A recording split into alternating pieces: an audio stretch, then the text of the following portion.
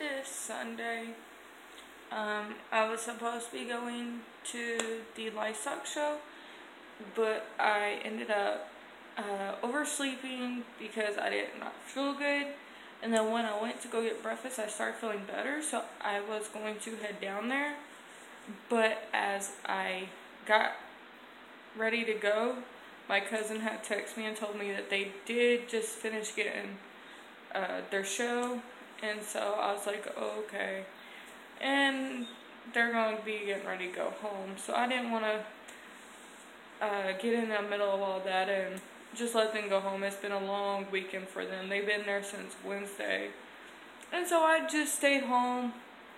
And I've been working on some homework. And just I don't know, that's about it. I've only been up for about 2 hours because when I woke up this morning, I did not feel good, and that's how I went back to sleep. But today, I am going to be doing the outfit of the day for Fridays. I know that I did miss Friday, so I'm going to go ahead and do that right now. And sorry that I keep moving around. I don't know. I'm trying to angle the camera a certain way, so I'll figure that out. And I will be doing more vlogs. I did get a editor that works, and I paid for the whole year, so I will be doing more, and that's why I'm being able to talk to you guys right now. And I also have more space on this phone.